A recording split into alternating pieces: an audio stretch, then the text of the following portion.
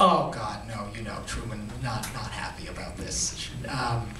Truman wanted Marilyn for this part, and you can only imagine what this film would have looked like. I personally don't think we would be here today watching this movie if it was Marilyn Monroe. And I love Marilyn, and I know we all love Marilyn, but Marilyn was an actress of the 50s. She represented those values, you know. Think of 7-Year Itch, you know.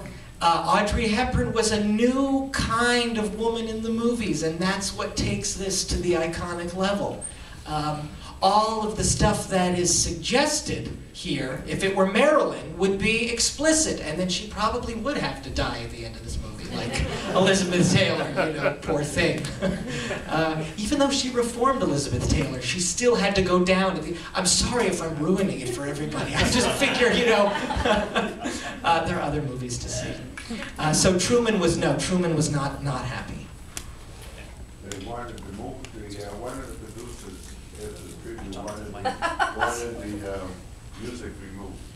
That's right. Johnny Mercer and Audrey Hepburn stopped being removed. Said over my dead body. Over my dead body, that's right. Yes. Did everyone hear that? No.